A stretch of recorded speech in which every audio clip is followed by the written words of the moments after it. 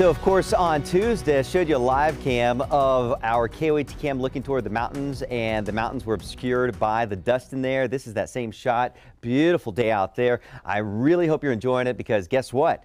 That dust and wind are going to be coming back by tomorrow. This time tomorrow, we'll probably see more of the same, that dust obscuring the mountains. Isolated severe storms are even possible, and a big chill down is on the way. A lot to talk about, so let's track that chance of showers and thunderstorms. And first, I'll show you that by 5:16, so about this time tomorrow, we'll see some showers and thunderstorms firing up across southern New Mexico.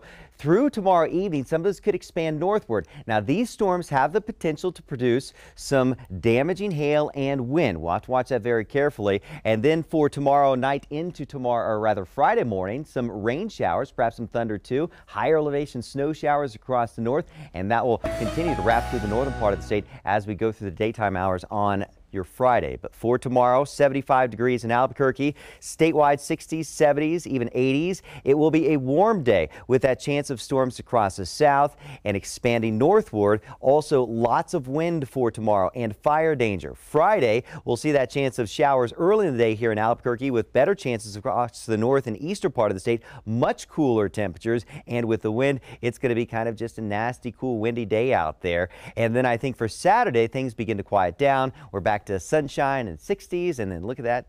Sunday's the pick of the weekend with 70s for highs. I do think that we're also going to have to watch next Tuesday. We could have some dry lightning strikes around and also breezes with that chance of thunderstorms. But tomorrow, lots of wind and that chance of severe weather. We'll keep an eye on it for you.